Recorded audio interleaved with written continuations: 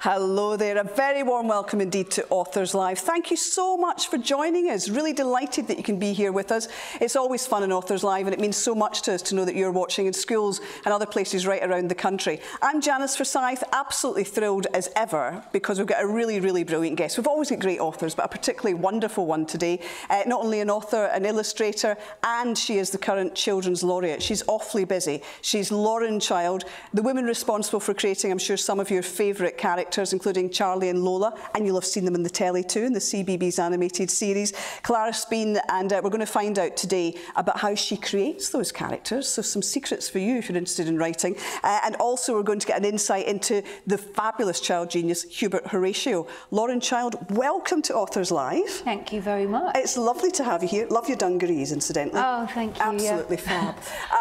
Yeah, tell me about, I mean, we know you're busy anyway because you write so many books, but as Children's Laureate, are you just sort of non-stop travelling the country, meeting children?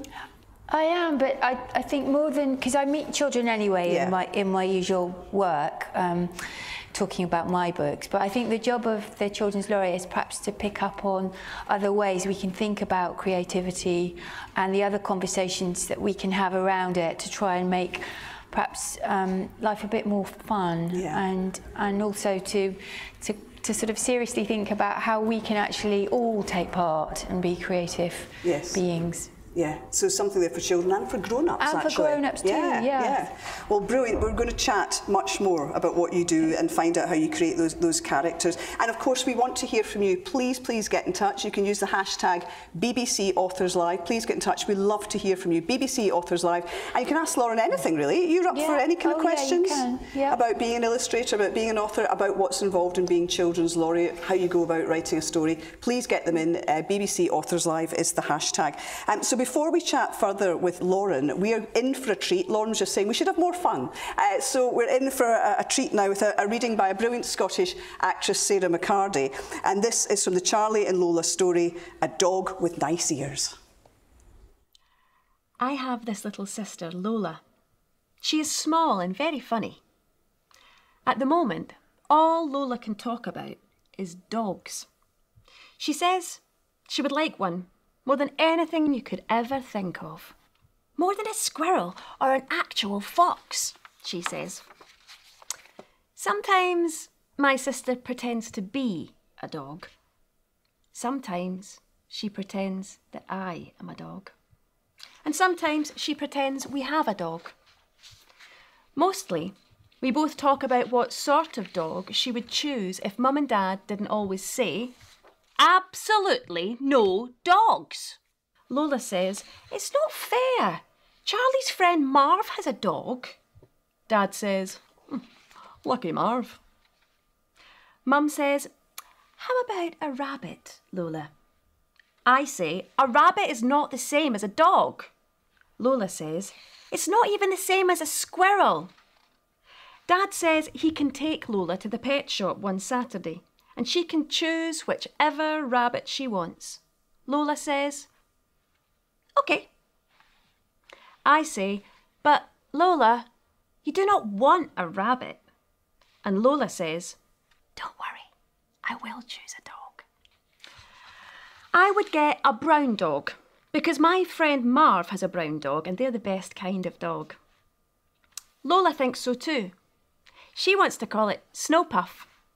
But I say, that is not a good name for a brown dog. Lola says, "But snow is nice. And I like the word puff." This is not a good reason to call a brown dog Snowpuff. Lola says, "It must have nice ears because ears are important. You hold your glasses on with your ears." I say, "But Lola, your dog won't need glasses." "How do you know?" she says. I say, "Have you ever seen a dog wearing glasses?" She says, "No, but they probably only wear them for reading." "What about its tail?" I say. "Tails are important for dogs. They use their tails to tell you how they're feeling." Lola says, "If I had a tail, I would have a bushyish tail like a fox. But my friend Lotta would most probably have a featherish tail like a bird. I say, Lola, we are talking about a tail for a dog. Lola says, well then, a waggy one, of course. I say, this is the only sensible thing you've said so far. Lola says, yes, it must be very waggy and 5 rulers long. I say, no dog has a tail as long as 5 rulers. Lola says, then how about a puffy tail? I say, what dog has a tail like that? Lotta says, an extremely furrish dog has a puffy tail. Lola says, oh yes, it must have extremely furry fur. More furrier than a poodle, says Lotta. Yes, not like a poodle, says Lola. More like a Pekingese, I say. Exactly, says Lola. A bit like a cat. I say, I hope you don't want a dog that meows. Lola says, but of course our dog must not be a meower. It must absolutely do barking. Good, I say. Barking is best for a dog. Yes, says Lola, and it must be very, very quiet barking, so it doesn't wake us up. But barking is meant to wake us up, I say. Lola says, our dog can wake us up with sniffing. Marv says, dogs do like to sniff. So it should have a wiggly nose, says Lola. I say, do dogs have wiggly noses? Only if they've got an itch, says Marv. Oh, I don't want an itchy dog, I say. Marv says, they only itch if they catch fleas. My dog must not catch fleas, says Lola. He must catch sticks. Marv says, it can be any colour you want and have any ears you like. But whatever dog you get, it must be a dog with short legs. Dogs with short legs do less walking. Lola says, why don't we get a dog with 3 legs, like Mrs. Hanson's one? He only hops. It might be tricky to find a dog with less than 4 legs, I say. But a hopping dog would be nice, says Lola. You are going to have the weirdest dog, says Marv. One Saturday, Lola gets up early. Where are you going? I say. I am going to the pet shop, she says. To get a rabbit? I ask. No, she says. I told you. I am going to fetch my dog. When Lola comes home, she's carrying a big box. I can't hear any barking, I say. No, this dog is more of a sniffer, says Lola. It sounds like it's hopping, I say. Exactly, says Lola. I won't even have to train him. I peek inside. That's not a brown dog, I say. No, it's slightly more grey, says Lola. They did not have any brown ones with nice ears. I say, Lola, this dog looks a bit like a rabbit. I know, says Lola. It's because of the wiggly nose. And maybe the puffy tail, I say. What shall we call him? She says. I say, how about Snowpuff? Yes, Snowpuff is a good name for a dog with nice ears. Wasn't that brilliant? Absolutely great. Lauren, it must be lovely actually to hear one of your stories read out, especially so beautifully. Yes, I really enjoy it. Yes, exactly. It's by a professional.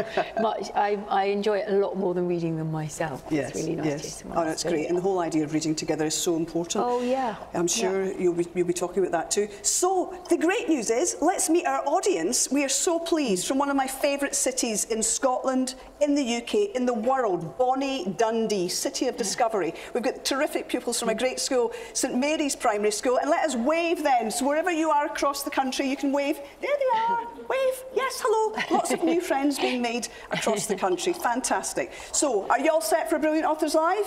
Yeah. Are you all set as well? Let us give a huge round of applause to our fabulous Children's Laureate, Lauren Childs. Thank you.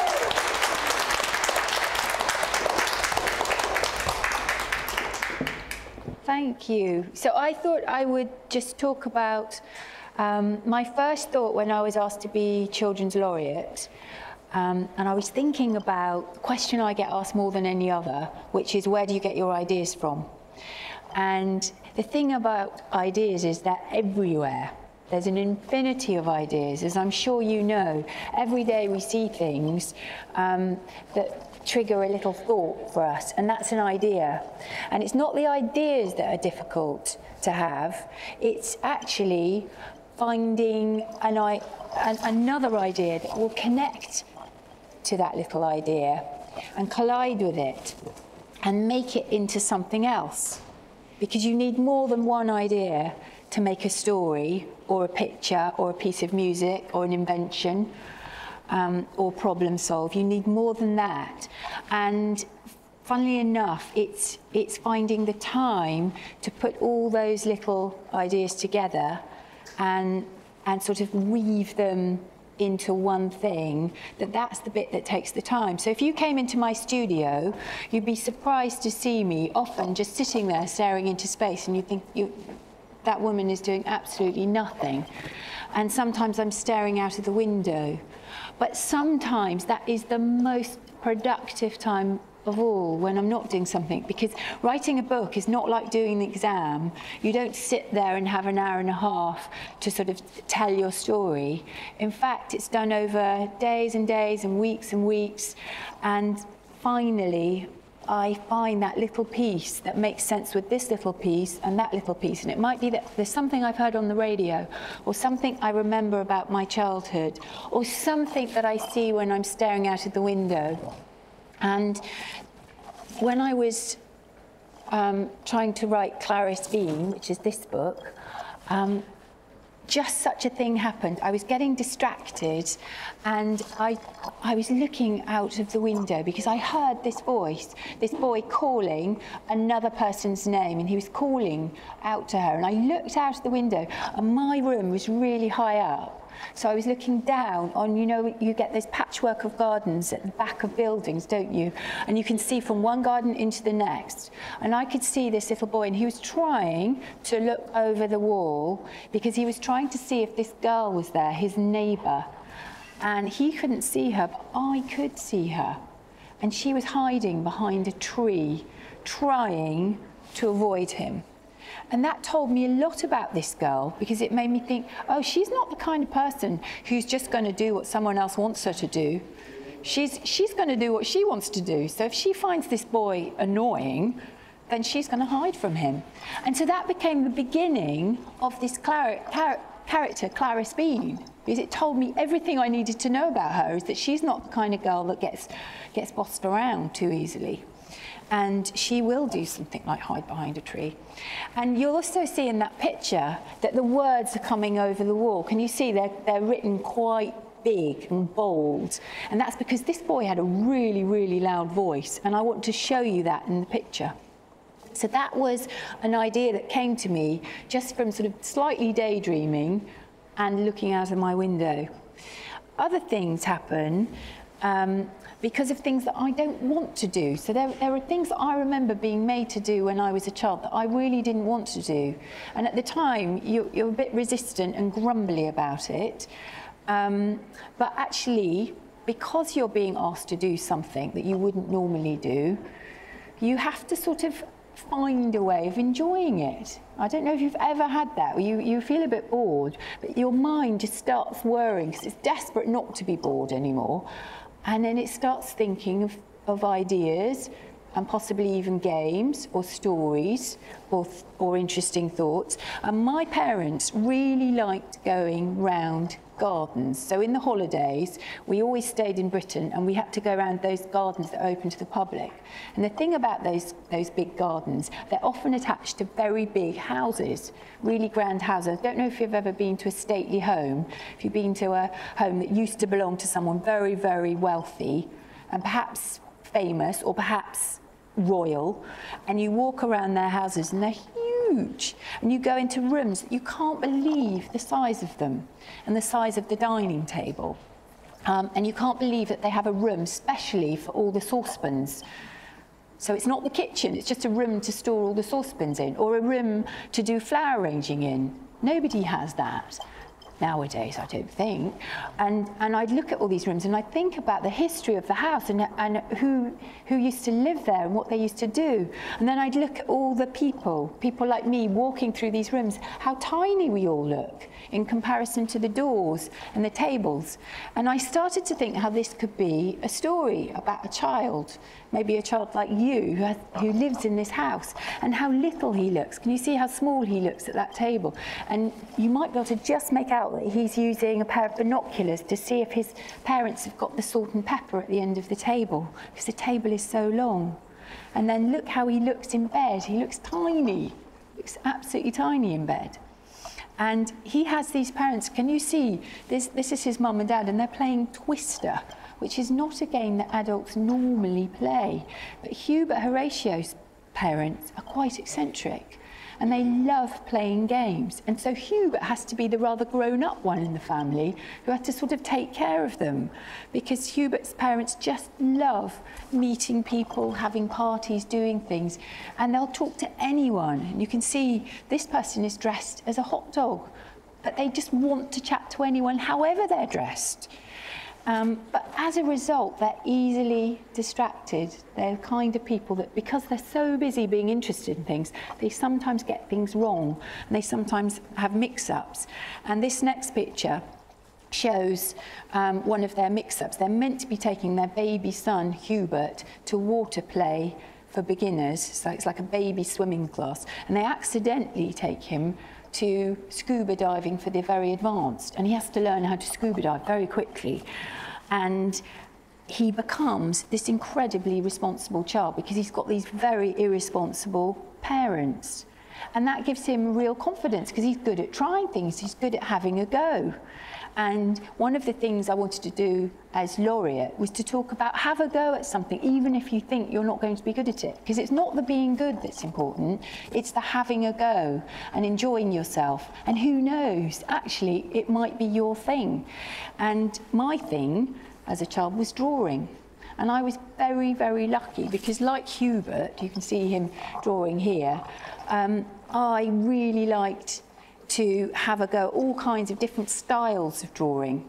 And I think because I had a father who was an art teacher, he was very, very happy to show me all the different ways you can draw. And we'd go to art galleries and we'd see the really different ways. So you can see that there, Hubert is drawing in a very traditional old-fashioned style, which is sort of called Renaissance drawing.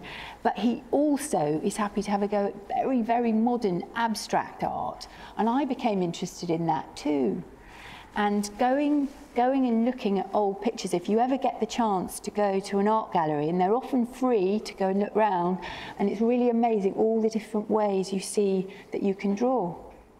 And the other thing I used to look at, apart from picture books, apart from illustrations, was comics. And I don't know if any of you are interested in comics or like looking at comic strips, but you can learn a lot from looking at those. And what I really, really particularly liked was the Peanuts comic strips by an artist called Charles Schulz. And the Peanuts comic strips, you probably know, are Snoopy and Charlie Brown and all those characters. And what I noticed about them is how simply they're drawn, but how expressive the faces are, how you can read the faces. So when Charlie Brown's eyebrows go down, we sort of know that he's feeling worried or anxious or sad. And when they tip up, you can see that he's feeling a bit angry. And we're very good at reading facial expressions. And it was something that was very helpful to me, just to look at those and copy them and do them in my own way. And so, can you see, this is Lola, and here she is. She's trying to negotiate with her mother, because her mother says you're allowed to go to the shops and you're allowed to choose one thing. And Lola thinks, well, I don't want one thing, I want 3 things. And so you can see her here with her hand on her hip, and she's looking quite bossy and quite sure of herself, because she's decided she's going to have 3 things, not one thing. But when her mother pushes back and says, one thing, Lola's suddenly looking a little less sure of herself. And can you see the way she's crossed her legs? And she's now fidgeting with her hand. And that shows us that she's not feeling quite as sure of herself as we thought she was. The next picture is also influenced by looking at comics, because if you notice in comics, sometimes the words get really, really big, and that's telling you something, a bit like a picture. That word no is so big that there's no room for a picture there, but we really get the sense that Charlie and Lola's mum and dad are not going to let her have a dog. There is no way they're going to let her have a dog, and we can't ignore that no, and nor can Lola. She's kind of backing off it. And so that's another way of sort of showing what's going on in the picture without showing the people. We can't see the mum and dad. And I do this as well, even in the chapter books. So in the Clarice Bean chapter books, you'll notice that the words are sometimes written a little bit like poetry. If you've ever looked at poetry, it's often written on quite short lines, and they sort of break in different places. They don't just run all the way across the page. And that's to help you get the sense of the poem and the rhythm, and so that you can read it in a different way. And I want you to read Clarice Bean in a different way. And so you can see that Clarice Bean's teacher, Mrs. Wilburton, is quite angry with Clarice because she's not paying attention. Clarice Bean is one of those people, she's often sort of daydreaming, drifting off. And I want to show you what it looks like in Clarice Bean's head when she loses focus. So can you see I've made all the words begin to float around? And as she's drifting off in her mind's eye, she's sort of thinking about other things and finding it hard to concentrate. And Mrs. Wilburton finds this very annoying. But actually, it's incredibly hard to concentrate for long periods of time. I find it, you find it, your teachers will find it, we all find it. There's only so long that we can really, really focus really hard for. And I think we're slightly designed to do that, because when a word catches your imagination, like I've just been talking about Lola and dogs, and perhaps that's making you think about a dog that you would quite like to own, or perhaps you do own a dog and it's making you wonder, did I remember to feed my dog this morning? And so we all start thinking of other things, but that is the very beginning of creativity. So that's what happens when we're being creative. We have little thoughts here and there, and sometimes, if we're lucky, they collide and they make a much bigger thought and a whole idea. So there you are. Let's hear a big round of applause. Thank you very much indeed. Okay. Well, it's really fascinating to hear you talk about that, and that whole idea of how we can maybe think at times, oh, my mind's going off in lots of different directions, that's not a good thing. But there you're saying, actually, that is absolutely vital in terms of imagination and coming up with ideas. I think it is for inventions, for problem solving, for creating anything. And I think we have this sort of wrong idea that everything is about productivity. We're always meant to be doing something constantly. But actually, if you don't have those empty spaces of time, there's no chance for you to get your thoughts into your own order. Yeah, and I guess it's also lovely, I'm sure you enjoy picture books as well as other books, but just to see there on the screen the combination of your illustrations with the print, it's an interesting freedom to have. And I think books, you guys are lucky, because I think more and more books these days, people like you have more freedom to do that and play around with it. Yeah, I think that's true. And I think I'm very, very glad, because more and more books for teenage readers and indeed adults have now got pictures and images in. Yeah. And I think that's a really lovely thing, because I think we're all very visual. Yeah. You know, we're all good at reading pictures. And it's so interesting, actually, just to have you, because it's as if, you know, we'd like to have the author along, sort of whispering in your ear and explaining things while you're reading the book at home. But that is so lovely, actually, just to hear you talking about what you're doing with the characters' ideas, and then you can make them visually represent that. But they're not going in a straight line, and that's okay. Yes, absolutely. Brilliant. Now, we have our lovely pupils from St Mary's Primary School, and 3 of them, Lauren, are going to come up to ask a question. So come on up and join us. Let's have a round of applause. Oh, thank you very much for coming here. And you can hold your microphone. And your name is? Alex. Alex. And you hold it there and we can hear your question for Lauren. How do you decide on the names of your characters? Oh, well, it's all different ways. So Charlie and Lola I came up with because they sounded quite musical together. Those 2 names, Charlie and Lola, they have a kind of sing-song sound, and I wanted that. Clarice Bean, I wanted a name that I didn't know anybody called Clarice Bean. Clarice is a very old-fashioned name, and I wanted her to have a name that pretty much nobody else seems to have these days. A few people do, but not many. And then she has a brother called Minor Cricket, which is a very unusual name. And I actually named it after a village from where I come from in Wiltshire. There's a village called Minor, and my best friend used to live next door to the cricket pitch, and I thought Minor Cricket sounded like a boy's name. So that's where that came from. Great question. Thank you very much, Alex. And what's your name? Annabelle. Annabelle. What's your question for Lauren? Who's your favourite picture book illustrator? There are so many people I admire. One of them is Quentin Blake, who you've probably heard of, and he does a lot of the Roald Dahl illustrations. That's what he's best known for, but he's done so many beautiful, beautiful drawings. But there's also someone called John Birmingham, and I don't know if you know his books, but they are really, really worth looking out for. Just brilliant things. And he's done a book called Would You Rather, which is all about what would you rather do? Would you rather jump in a cowpat, or would you rather fall in stinging nettles? And you play this sort of game together, and it's beautifully illustrated and very, very funny. Thank you very much. Another great question. Thank you. And Lauren, would you mind handing Holly the microphone? Hi. What's your question?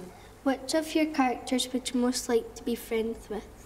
That is a hard question. I think Clarice Bean would be a good friend, but I think possibly the most useful friend might be someone like Ruby Redford. So I've written this book about this secret agent girl, and she's very, very clever and dangerous and daring, and she would get you out of a lot of trouble. But I think I'd quite like to visit Hubert Horatio's house, because I think you'd have a really good time there. Great. Fantastic questions. Thank you very much indeed. Let's hear it for our questioners, Annabelle, Alex and Holly. You can go back to your seat. Thank you very much indeed. Yes, I guess even when you're not being laureate, as you said, you must meet lots of children. And do you enjoy that, hearing questions from children who might be asking questions that grown-ups wouldn't think of? Yes, and very often it's surprising how many times you get a question from people like you that you've never ever thought to answer before, and it's quite exciting when that happens. But always you can think of another way of answering a question, because there's never just one answer to a question. Yeah. You've got the best job in the world, haven't you? It's a really, really nice job because, as I say, there's a lot of thinking time in it. Yeah. And chance to explore your imagination, which is lovely. Yes, indeed. We have some questions that have come in from some children across the country. Thank you very much for watching, for getting involved and sending a question and using the hashtag BBC Authors Live. So this has come from Rebecca in Primary 7 St Ninians, who says, is Charlie and Lola based on your childhood or people you know? Well, again, this is, as I was saying, it's probably 3 different things. It's me being a fussy eater when I was little, and my sister was a very responsible child, a bit like Hubert, and she would always help me out with this problem and sort of take my food away from the table when my parents weren't looking. And it's also about listening a lot to children, and the way that we talk when we're younger, and the way that we can invent things that we just can't do in the same way when we're grown up. We don't get that travelling in our imagination in the same way. Yeah. And I wanted to talk about those things. It's so interesting seeing the drawing there of the wee girl hiding behind the tree and the boy looking over the wall. And I'm just wondering, have you kept lots of sketchbooks over the years, and even as a child, did you keep a diary? And is that full of ideas that still inspire you? I used to draw and write quite a lot when I was a child, and it's not that the actual writing is very interesting, but what it does tell me is what I was interested in. Yeah.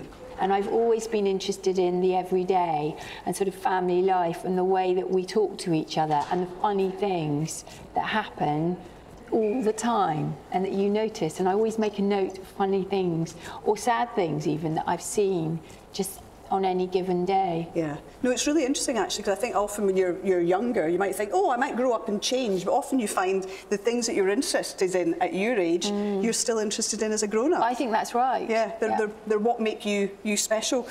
This is another question for you from Twitter. This is from Liam. Hi Liam, thanks for watching with your class at Tulloch Primary School. How long, Lauren Child, did it take you to make the Charlie and Lola series? Oh, well, that was made over a number of years, in fact. So I remember they first started talking about it way back in 2003, and I think it was finally made at the end of 2004, and then it went on for sort of I can't remember, we did 3 series, and that was several years then of making it. Yeah. And it was about me going into the television studios and working with the animation team on it and drawing things for them. So it felt like a long time. But that must be fun to see that, to sit back at home and watch it on the telly. Yeah, it was very satisfying. I'm sure it was. This is from Primary 2 at Knightswood Primary School. My old primary school. Oh. Hello, Knightswood Primary in Glasgow. Now this is interesting because we love the humour, because Lauren makes us laugh in her books, doesn't she? But how hard is it to make your stories funny? Oh, do you know what? I never think about that, because I think what you have to do is sort of please yourself in that way. So what I mean by that is, if you have to trust that if you find it interesting and funny, then there might be just somebody out there who will also find it interesting and funny. And you can't please everybody, so never try and please everybody. First of all, try and please yourself, and then hope that your ideas or jokes might translate and communicate with somebody else like you, and maybe you'll like them. Absolutely great, thank you. Let's squeeze in one last one from St Peter's in Primary 3. Hello, St Peter's Primary 3. Lauren Child, did you have an imaginary friend? Do you know what? I never thought to have an imaginary friend. And I think what was wrong with me that I didn't think about it, but I never thought to have one. And I've since, now grown up, realised that quite a lot of people have imaginary friends, and what a good idea it is to have an imaginary friend. Yeah. Because then they're always with you. Although you've got imaginary friends all the time with your characters, this is it. And we all have those friends too. Well look, we've sadly, believe it or not, where's the time gone? We've run out of time. Oh. Well done, children of St Mary's Primary School in Dundee. Thank you so much for watching and joining us. And don't forget, you can watch this session, this Authors Live session with Lauren Child all over again by going to the website, scottishbooktrust.com/Authors Live. And indeed, you can catch up with the many other Authors Live events we've had over the years. Have you enjoyed it, Lauren? I really have. Oh, it's been great to have you. Very nice to see you. Let's have a huge round of applause for Lauren Child.